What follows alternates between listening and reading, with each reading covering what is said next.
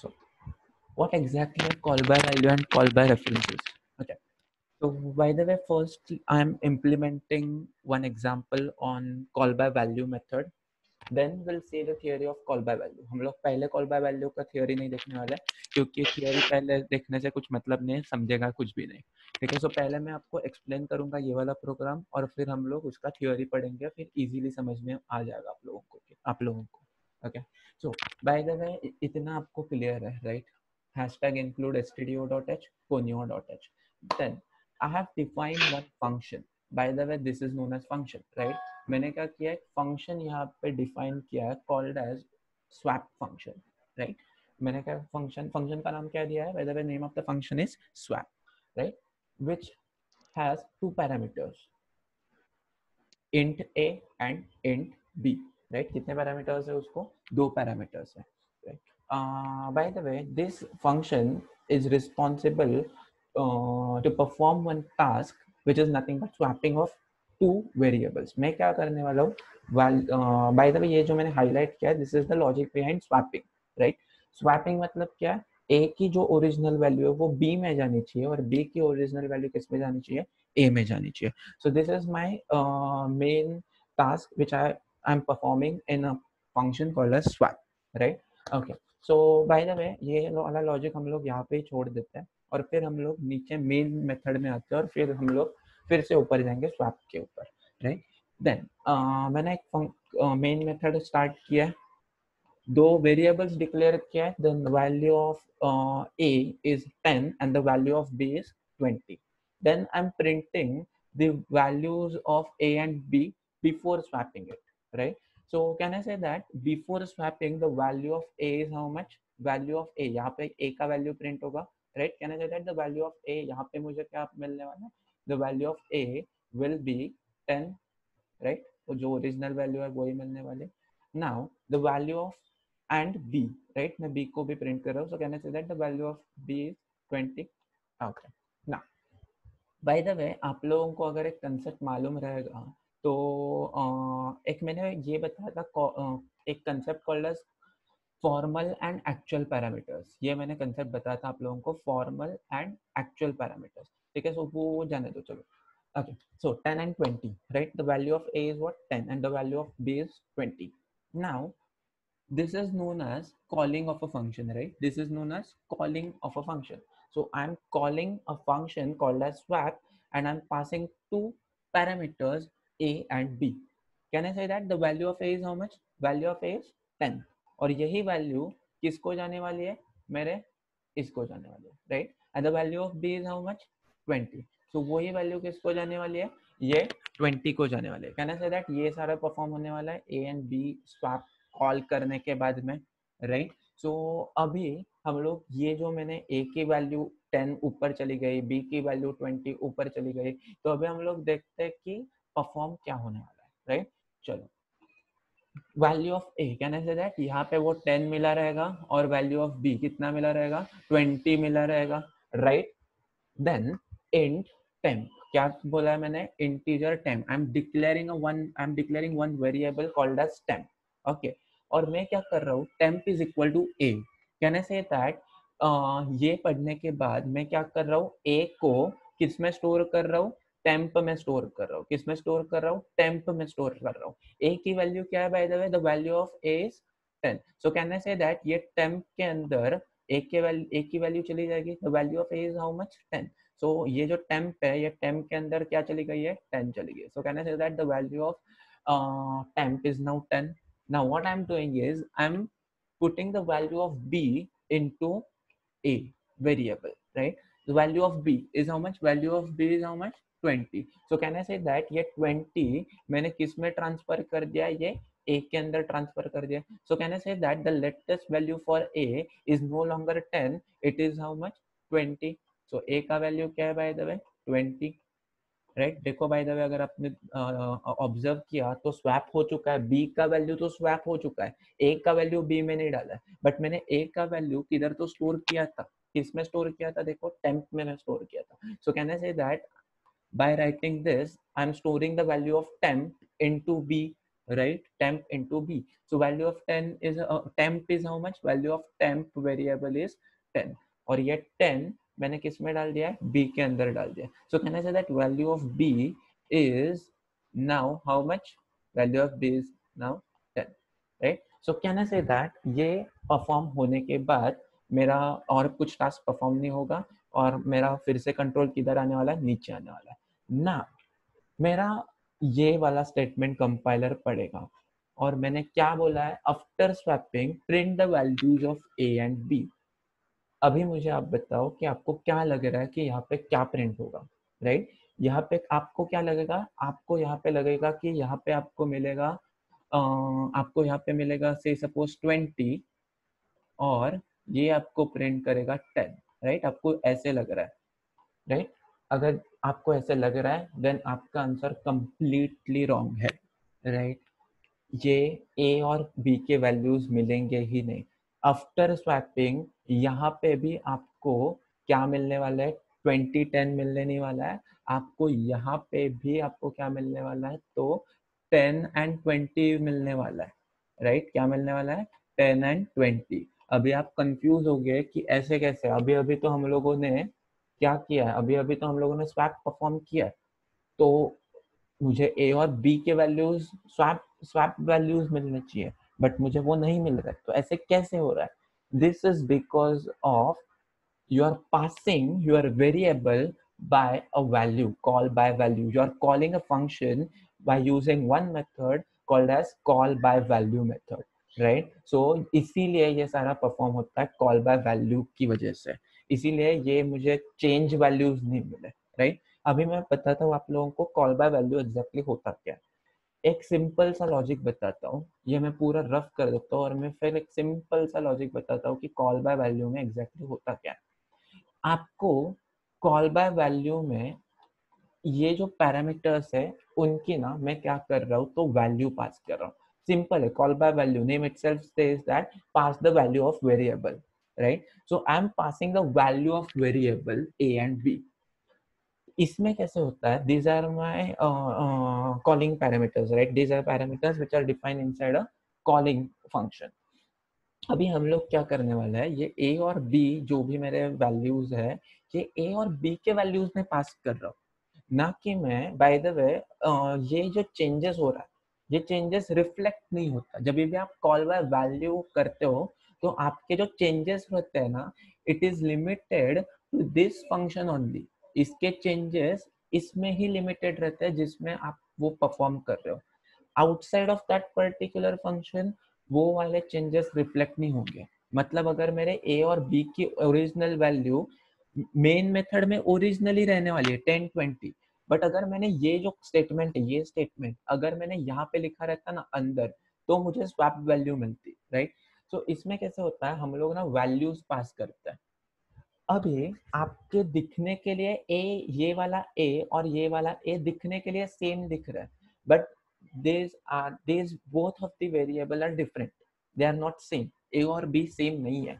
आपको नाम दिखने के लिए सेम है बट इनके जो मेमोरी एड्रेसेस है. अभी बहुत इंपॉर्टेंट पॉइंट चालू हो रहा है तो अच्छे से सुनो.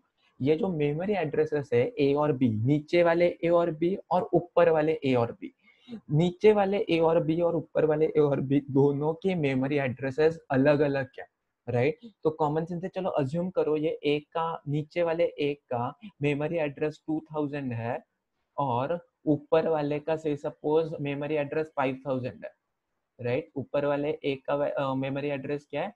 5000 है. मैंने एक के अंदर क्या वैल्यू स्टोर कर दिया है? 10 वैल्यू स्टोर कर दिया है. ये 2000 के ऊपर कौन सी वैल्यू स्टोर है? तो 10 वैल्यू स्टोर हो रही है. मैं वैल्यू पास कर रहा हूँ. मैं क्या पास कर रहा हूँ? ये 10 किसको पास करो? ऊपर वाले ए को. सो कॉमन सेंस से जो ऊपर वाले ए के ऊपर चेंजेस करूंगा वो बस ये मेमोरी एड्रेस में ही चेंज होंगे. नीचे चेंज होंगे क्या? नहीं होंगे. Why? Because memory addresses are not same. these memory addresses are not same. both of these memory addresses are different. so इसीलिए जो आप ऊपर चेंजेस करोगे वो ऊपर वाले के लिए ही लिमिटेड रहेगा.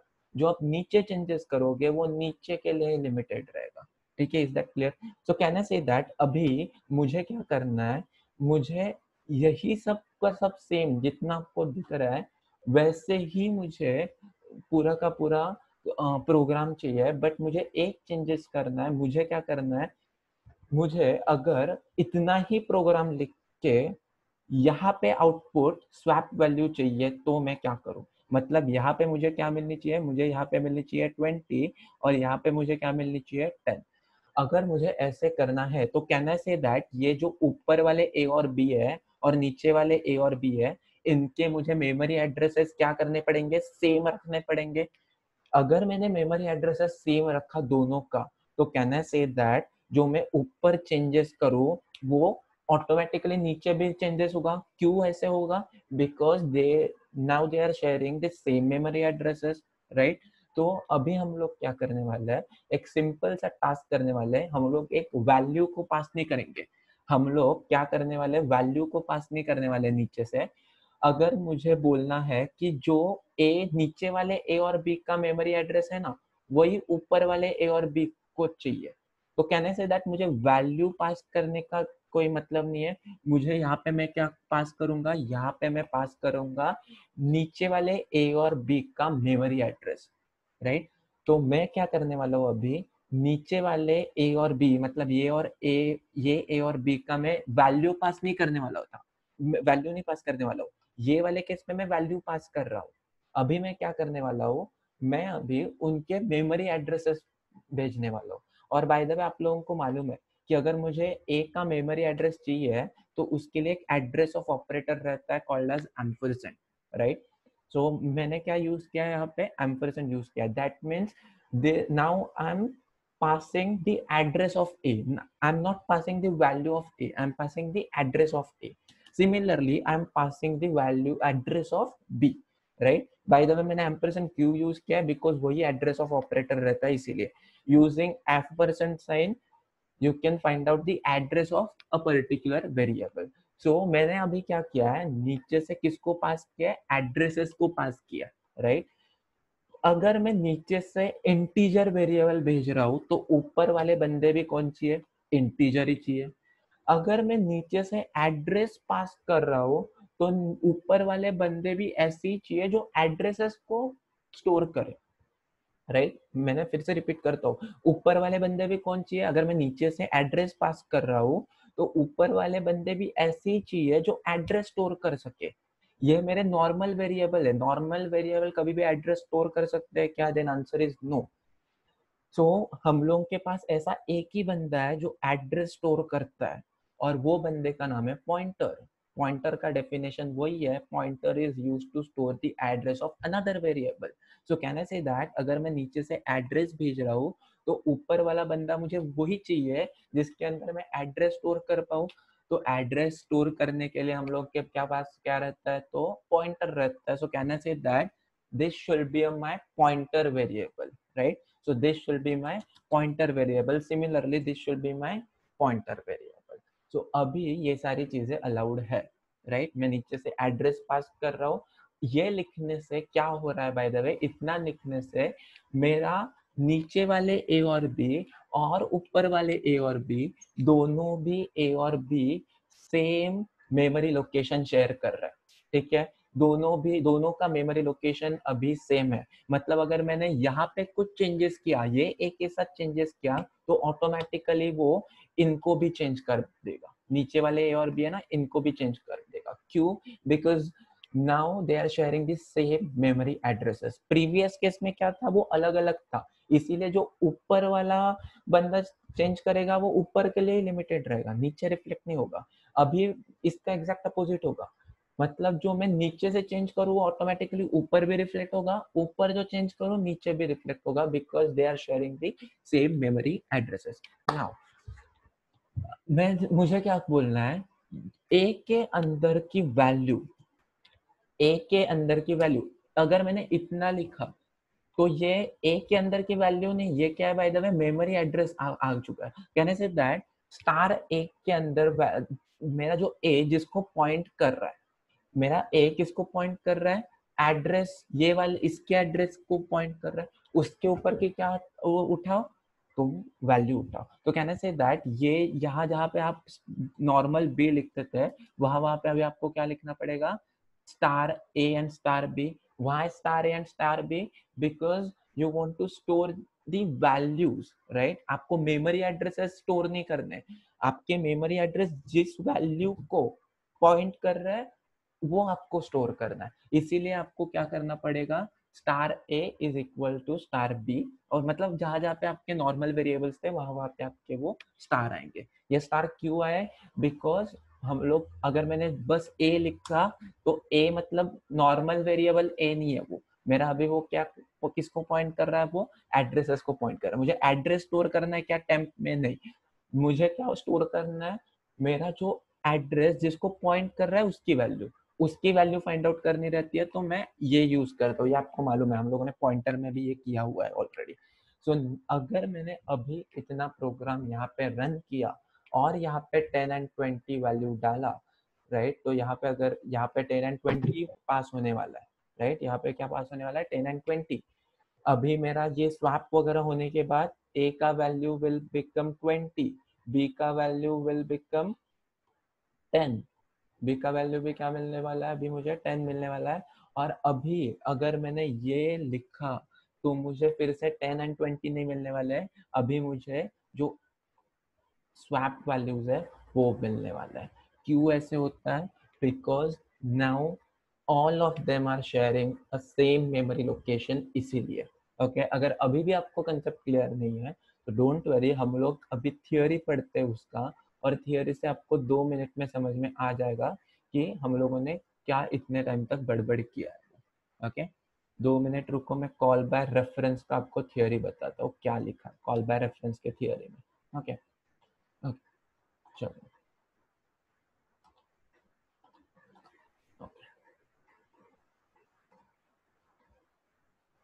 एक सेकंड रुको।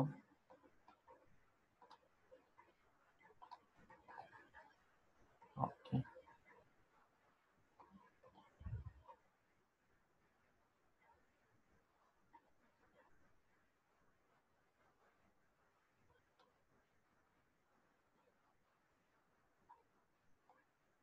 ओके कॉल बाय रेफरेंस में पढ़ो।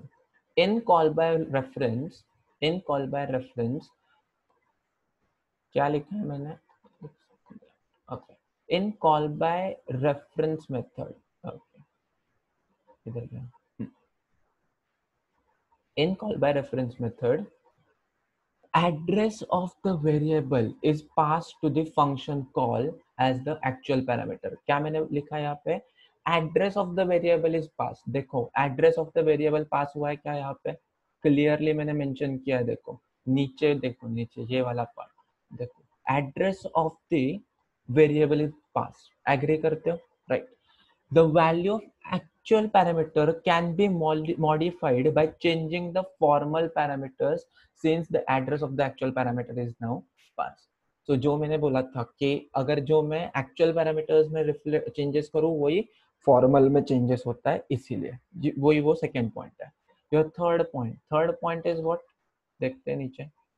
In call by reference, the memory allocation is similar for both formal parameters and actual parameters. Clearly जो मैंने बोला था कि actual parameters and formal parameters दोनों का क्या होता है, मेमोरी एड्रेस सेम ही होता है। बाय द वे आपको मालूम नहीं है formal parameters and actual parameters, तो मैंने ऑलरेडी एक बार बताया था, बट फिर भी बताता हूँ कि ये जो ऊपर वाला है इसे हम लोग कहते हैं formal parameters. The parameters which are defined inside a method function definition is known as formal parameters, and the parameters which are defined in a calling function is known as actual parameters, right? So these are my actual parameters, और ऊपर वाले जो है वो मेरे क्या है, formal parameters। So in call by reference the memory allocation is similar for both call by formal parameters and actual parameters। all the operation in the functions are performed on the value stored at the addresses। देखो ये जो point है, all the operation in the function are performed on the value, stored at the address of actual parameters, stored at the address of actual parameter। मैं repeat कर रहा हूँ फिर से वो, राइट? सो ये पूरा का पूरा, so that's why the modified value get stored at the same addresses, इसीलिए वो चेंजेस रिफ्लेक्ट होता है, right? Is that clear? So this is all about your formal call by reference, this is all about your call by reference. अभी हम लोग क्या देखते हैं? कॉल बाय वैल्यू देखते हैं। कॉल बाय वैल्यू में क्या होता है? कॉल बाय वैल्यू मतलब ये वाला जो प्रोग्राम था उसका previous case. Call by value में the actual parameter is copied into the formal parameters. In other way we can say that the value of the variable is passed, right? क्या होता है? हम लोग वैल्यू पास करते हैं, हम लोग एड्रेस पास करते थे क्या? नहीं, हम लोगों ने क्या पास किया था? a कॉमा b, मतलब हम लोग सीधा वैल्यू पास करते हैं। In call by value method, we cannot modify the actual parameter by formal parameter. हम लोग इनको यूज करके इनको मॉडिफाई कर सकते थे क्या पहले?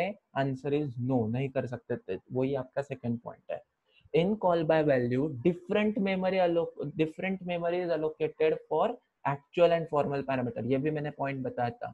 इसका जो प्रीवियस प्रोग्राम था इसमें क्या हुआ था कि आपके दोनों भी अलग अलग थे, दोनों भी मेमोरी लोकेशन अलग अलग थे। ऊपर वाले बंदे अलग मेमोरी लोकेशन पे, नीचे वाले बंदे अलग मेमोरी लोकेशन पे। Now the actual parameter is the argument which is, हाँ ये जाने दो, ये वाला पॉइंट आपको एनीवे मालूम ही है। In call by value, different memory is allocated for actual and formal parameters, since the value of actual parameter is copied into the formal parameter। ठीक है, तो ये जाने दो, ये वाला पॉइंट इतना आप लोगों को मालूम है कि दो अलग अलग मेमोरी लोकेशन पे वो स्टोर होते हैं। तो this is all about your call by value and call by reference. बहुत ज्यादा इंपॉर्टेंट है। आपको ये भी आता है differentiate between call by value and call by reference, या फिर आपको बोला जाता है explain call by value and call by reference with the help of suitable example. तो वो सुटेबल एग्जांपल यही देना है बाय द वे। ओके, सो ये आपका पूरा का पूरा रहेगा कॉल बाय रेफरेंस का।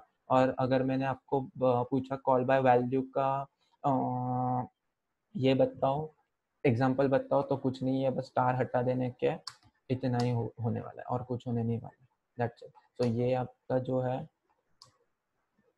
ये मैंने अब जो मैं मॉडिफाई कर रहा हूँ ये आपका बन गया कॉल बाय वैल्यू का example. So this is your call by value, ये जो है this is your call by value, and जो पीछे वाला था ये वाला, this is your call by reference. That's it. So this is all about your call by value and call bye